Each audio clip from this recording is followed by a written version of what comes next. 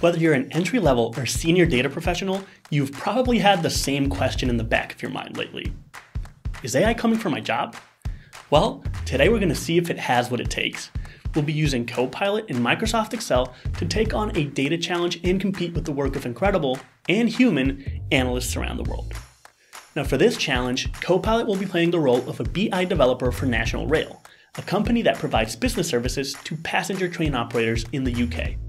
It's the first day on the job, and an email just came in from the analytics manager asking for a dashboard with these 4 requirements. So let's download the dataset, fire up Excel, and let Copilot get down to business. Now the first task was to identify the most popular routes. So let's launch Copilot and ask for its help. Now it's already taking a little bit of time to load here. Hopefully it's not an indication of what's to come, but let's go ahead and ask.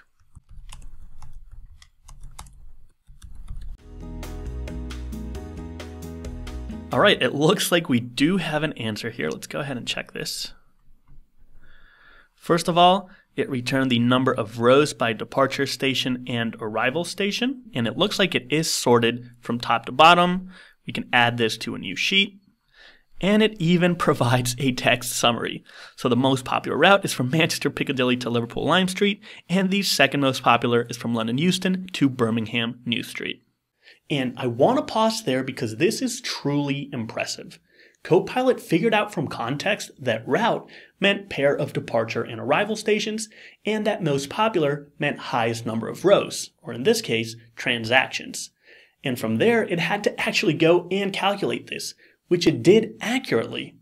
So not bad. Now we can go ahead and add this to a new sheet. It is taking a while here as well. It looks like we actually get an Excel table, which is interesting. I was expecting a pivot table here. That's all right. Let's maybe filter for the top 10. And that's task number 1. I'll give Copilot an 8 out of 10 here since it didn't really add a visual, which I would have liked, but we did get an accurate analysis. Now on to the next task, which is to determine the peak travel times. So let's ask Copilot. Change the topic.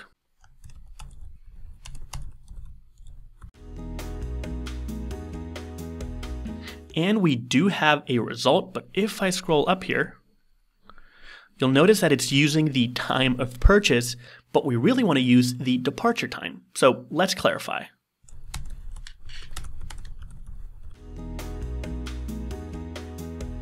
All right, it's done thinking, and again, it looks like we have the right answer. We have another analysis that we can add to a new sheet, but the most important part is this text summary here.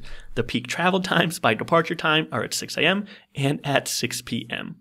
And again, those are accurate, which is amazing. So let's add this to a new sheet. And this is where things get a bit weird. I thought that Copilot was going to create a pivot table to calculate this, but it looks like it wrote this crazy dynamic array formula instead.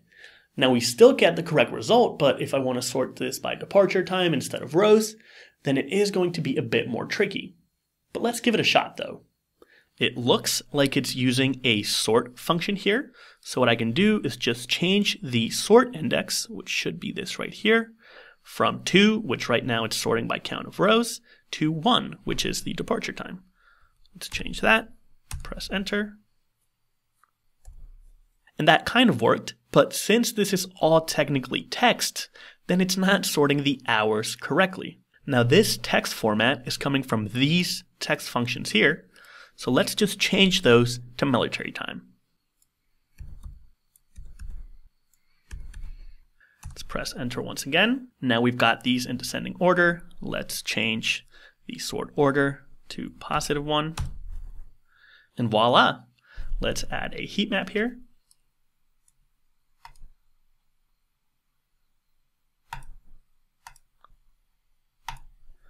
And there we have it, our peak travel times, again, 6 a.m. and 6 p.m. Amazing. Now I'm going to give it a 6 out of 10 here. It did give me the right answer, but I had to have an advanced knowledge of Excel to modify that answer and turn it into something a little bit more intuitive. Now on to the next task, which is to analyze revenue from different ticket types and classes. So let's prompt it. Change the topic.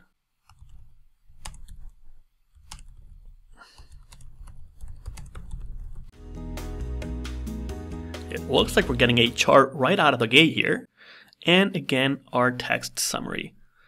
So we can add this to a new sheet. So let's do that. We can clearly see that we make more money from standard tickets than from first class tickets, and that the trend for both is the same. Advanced tickets bring in the most revenue, followed by off-peak, and then anytime. Now for the first time, Copilot tackled this problem in the same way that I would have, with a pivot table and a chart.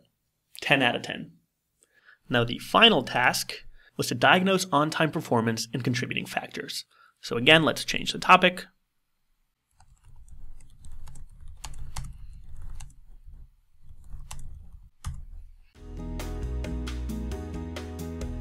And it looks like for the first time it isn't able to give us an answer straight away. So let's try to be a bit more specific here.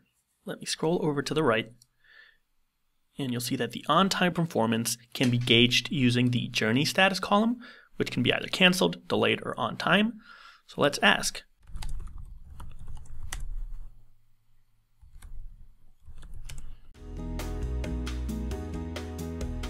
And now we have our answer. So let's add this to a new sheet.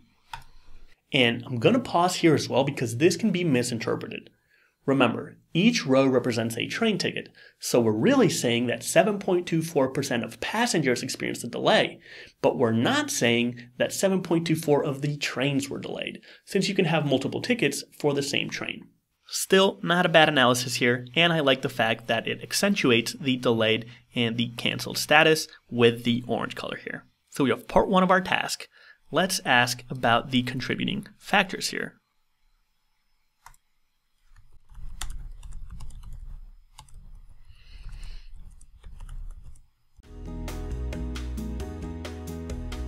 We have our text summary.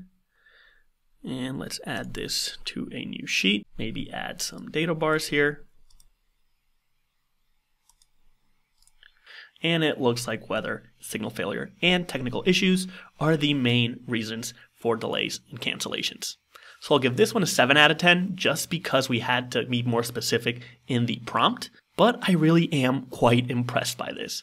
Now that's not to say that Copilot would win the Maven Rail challenge, but who knows, maybe it has a shot at winning the first time entrant prize. So what do you think? Is AI coming for your data analyst job? I wouldn't worry about that just yet. But if you're not using AI as your sidekick, then I highly suggest that you start now, because you might not be left behind by AI, but you can be left behind by analysts using AI. And if you're interested in taking the Maven Rail challenge yourself and building your project portfolio, then you can check those out at Maven Analytics alongside our award-winning courses and guided projects. Thank you so much for watching, and as always, make sure to like and subscribe for more data content just like this, and I'll see you in the next one.